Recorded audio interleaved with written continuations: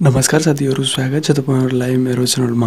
आज म कक्षा 9 को गणित विषयको पाठ 9 मा रहेको खण्डीकरण पाठको अभ्यास 9.1 को यो भिडियोमा 1 नम्बरको लिएर आइसकेको छु। तपाईहरु अन्तिमसम्म हेरेर साथ दिनु होला। 1 नम्बरको क्वेशनले भन्दैछ सूत्र प्रयोग गरेर तलका अभिव्यञ्जकको घन पत्ता लगाउनुहोस्। अब म क्वेशनलाई पहिला कपीमा सार्दै छु। अब यहाँ क्वेशन भन्दैछ क नम्बरको क्वेशनमा छ यहाँ क नम्बरको क्वेशन छ x + 1। अब यहाँ घन भन्दैछ, घन भनेको क्यूब हो। यसको लागि दुईवटा फर्मुला रट्नु पर्छ। यहाँ म फर्मुला लेखिदिन्छु। यहाँ फर्मुला हुन्छ एउटा a + b को होल क्यूब बराबर हुन्छ a cube + 3a square b + 3ab square + b cube. अनि अर्को हुन्छ a - b को होल क्यूब। यसको हुन्छ a क्यूब, यहाँ माइनस छ भने यहाँ माइनस, अनि 3a स्क्वायर b प्लस अनि 3ab स्क्वायर, अनि यहाँ पनि माइनस बोलाउ भने यहाँ माइनस। फरक यतिकै छ भने दुवै ठाउँमा माइनस लाग्छ, माइनस बेलामा प्लस बेलामा प्लस लाग्छ। अनि यो माइनस बेलामा दुवै साइड माइनस अनि प्लस बेलामा प्लस, अनि बीचमा दुवैको प्लसै रहन्छ। अब यही फर्मुला हो। अब यहाँ हेर्नु घन भनेको क्यूब वाला फर्मुला। अब यहाँ के हुन्छ x + 1 को घन, 1 को घन। यो के हुन्छ x + 1 को क्यूब भयो। अब हेर्नु यो a + b को क्यूब मा गयो यही फर्मुलामा। अब यहाँ हेर्नु के गर्नु पर्यो। अब a क्यूब, a भनेको यहाँ x अनि b भनेको 1। अब यहाँ a क्यूब छ सुरु फर्मुलामा, के छ a क्यूब भनेको x क्यूब अनि फर्मुलाको 3। त्यसपछि a स्क्वायर भनेको a भनेको x स्क्वायर अनि b भनेको के छ 1। अब फेरि फर्मुलाको प्लस, अब फेरि 3 अनि a भनेको x अनि b स्क्वायर भनेको 1 को स्क्वायर प्लस b क्यूब भनेको 1 को क्यूब। अब यहाँ हेर्नु x क्यूब, अब यहाँ इन्टु गर्दा 1 लेयर 3 इन्टु 3 भयो 3x स्क्वायर प्लस यहाँ 3 यो 1 को स्क्वायर बन्यो अनि 1 ले 3 इन्टु 3x प्लस यहाँ 1 को क्यूब भनेको 1 नै। यो भयो आन्सर। को आन्सर यही भयो। अब ख नम्बर ख। अब ख को क्वेशन के छ x - 3। अब यहाँ x - 3 को घन, इसको घन बराबर के भयो। अब x - 3 को होल क्यूब। अब क्यूब, अब यहाँ x - 3 छ त अब यहाँ माइनस वाला फर्मुला जुन सेकेन्डमा लेखेको छु, अब यो फर्मुला यसमा लाग्छ। यो फर्मुलामा के छ पहिला a क्यूब भनेको यहाँ a को जवाब के छ x क्यूब अनि माइनस अनि 3। अब a को जवाब यहाँ x छ x स्क्वायर अनि b को ठाउँमा 3 अनि प्लस यहाँ हेर्नु प्लस अब 3 फेरि 3 फर्मुलाको 3 a को जवाब फेरि a छ, a को जवाब x अनि b स्क्वायर भनेको 3 को स्क्वायर फिर माइनस अनि b क्यूब भनेको 3 को क्यूब। 3 क्यूब यहाँ यसलाई सल्भ गर्नु के भयो x क्यूब माइनस, अब यहाँ 3 3 जा 9 इन्टु 3 3 जा 9 x स्क्वायर भयो अनि फेरि प्लस अब यहाँ हेर्नु 3 को स्क्वायर प्लस स्क्वायर गर्नु, 3 को स्क्वायर 9 अनि 9 तिया 27 अनि 27x माइनस यहाँ 27 हुन्छ न लेखेको छु यहाँ 27। अब 27 भयो अनि यहाँ 3 को क्यूब भनेको 27, यो पनि 2700 भयो। 27x यो भयो आन्सर यो 27 हो। अब घ को क्वेशन के रहेको छ यहाँ म क्वेशन निकाल्दैछु पहिला। क्वेशन रहेको छ x + 4 x + 4।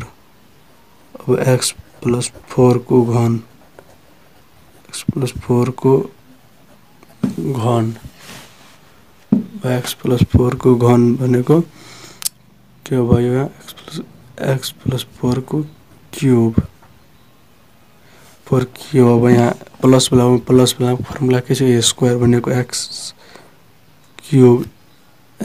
Cube plus formula 3 अनि a स्क्वायर भनेको x स्क्वायर b भनेको 4 अनि प्लस फेरि 3 a भनेको x b स्क्वायर छ भने यहाँ 4 को स्क्वायर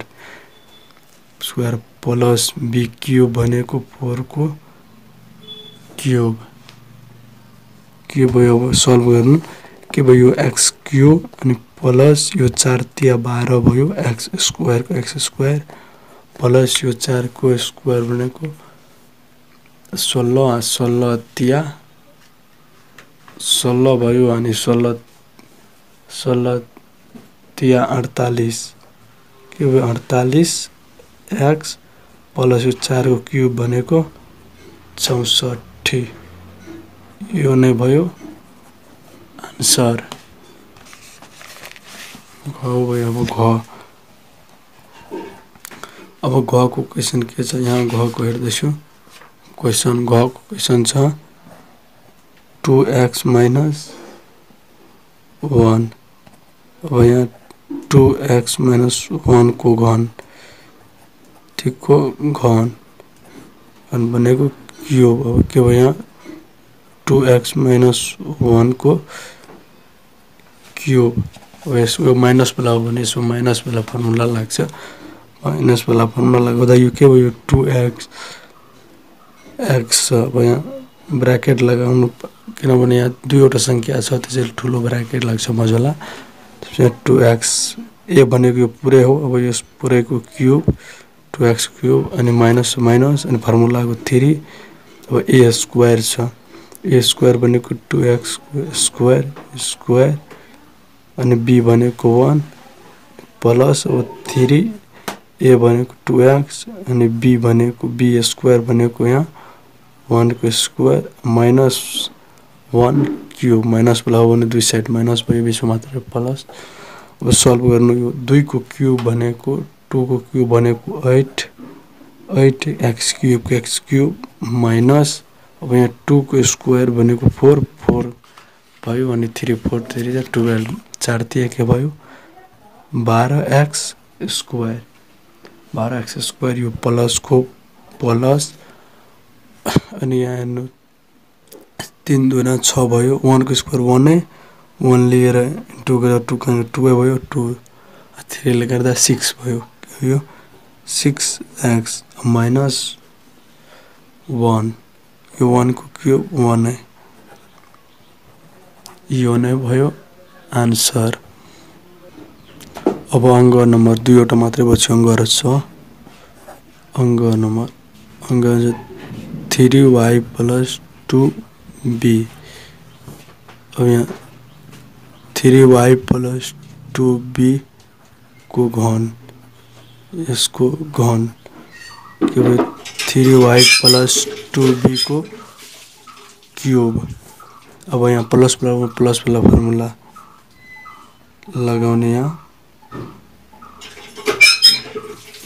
प्लस वाला हेर्नु यहाँ प्लस वाला जुन थियो यहाँ ब्राकेट पनि छुटेको थियो म थपिदियो ब्राकेट यहाँ दियो भने ब्राकेट त यहाँ पनि दिनुपर्छ दुवै साइड हेर्नु पर्छ ब्राकेट लिएर। अब यहाँ प्लस वाला हेर्नु यहाँ फर्मुला लेखाइदिएको छु यो प्लस वाला फर्मुला लाग्छ यसमा। अब प्लस वाला 1 क्यूब भनेको यो दुईवटा 3 अब y छ यो दुवै a भयो a अनि यो भयो 2b भनेको b भयो। अब जहाँ a को काम लाग्छ भने यो दुवै लिनु पर्छ। अब क्यूब यसको फर्मुला 1 क्यूब भनेको यहाँ पनि ब्राकेट पहिला ठुलो अनि 3y यसको क्यूब प्लस फर्मुला 3 अनि a स्क्वायर भनेको 3y को स्क्वायर b भनेको 2b plus 3a square a मात्र यहाँ a के छ a को जग्गामा 3y अनि b स्क्वायर भनेको 2b को whole square plus b cube भनेको 2b को क्यूब। अब यहाँ ब्रैकेट लगायो भने यहाँ पनि ब्रैकेट लगाएर हेर्नु पर्छ। अब यसलाई सल्भ गर्नु यहाँ आन्सर 3 को क्यूब भनेको 27 अनि y को क्यूब भनेको y क्यूब प्लस 3 को स्क्वायर भनेको 9 दुना भयो 9 तिया भयो 27 27 दुना 54 के भयो यहाँ 54 अब यो y स्क्वायर b को b प्लस अब यहाँ 2 को स्क्वायर भनेको 4 भनेको 4 अनि 4 तिया 12 4 भयो यहाँ 2 को स्क्वायर 4 तिया 12 4 तिया 12 अनि 12 तिया 36 भयो 36 यो y b स्क्वायर प्लस यहाँ 2 को क्यूब भनेको 8 b छ भने b को पनि क्यूब यो नै भयो आन्सर। अब 6 नम्बर लास्ट क्वेशन छ एक को 6 को क्वेशन रहेको छ यहाँ 6 को क्वेशन छ यहाँ x/2 - 1 अब यहाँ x/2 - 1 को क्यूब यतिको घन बनेको यहाँ के भयो अब x/2 - 1 को क्यूब यसलाई फर्मुलामा लाग्दा के हुन्छ यहाँ एक ठाउँमा x/2 छ भने x/2 को क्यूब माइनस प्लस छ भने minus plus a cube minus छ भने माइनस माइनस फर्मुलाको 3a स्क्वायर भनेको a/2 यहाँ कर्ली ब्रैकेट लगाउनु पर्छ। अब यहाँ 2 भयो a स्क्वायर b को ठाउँमा 1 प्लस 3a अब b को ठाउँमा यहाँ b को ठाउँमा 1 को स्क्वायर यहाँ अनि माइनस बलाउ माइनस दुवै साइड माइनस बीचमा मात्रै प्लस अनि 1 को क्यूब b को क्यूब भनेको 1 को क्यूब। अब यसलाई सल्भ गर्दा हेर्नु के आउँछ यसलाई सल्भ गर्दा यहाँ x क्यूब हुन्छ ऊपर माथि क्यूब छ भने क्यूब अनि तलको पनि क्यूब हुन्छ यहाँ 2 को क्यूब यहाँ हुन्छ 8 यो क्यूब लागेछ भने पुरैको क्यूब हो दुवैको क्यूब भयो माइनस अब यहाँ 8 1 x/3 क्यूब भयो 8 अब यहाँ माइनस को माइनस भयो अब यहाँ 2 के स्क्वायर बन्छ 4 यहाँ x3 यो x स्क्वायर बायाँ 2 को स्क्वायर बनेको 4 भयो प्लस अब यसको काम गर्नु यो के हो यहाँ 1 को स्क्वायर 1 3 लिँदा 1 3 भयो यहाँ एकैचोटि लेख्दा 3x भयो अनि 2 को 2 माइनस 1 को क्यूब भनेको 1 नै यो नै भयो आन्सर। आजको भिडियो यतिकै साथीहरु 1 नम्बरको सबै सल्भ गरिसकेको छु। अर्को भिडियोमा 2 नम्बरको सल्भ गर्छु। धन्यवाद।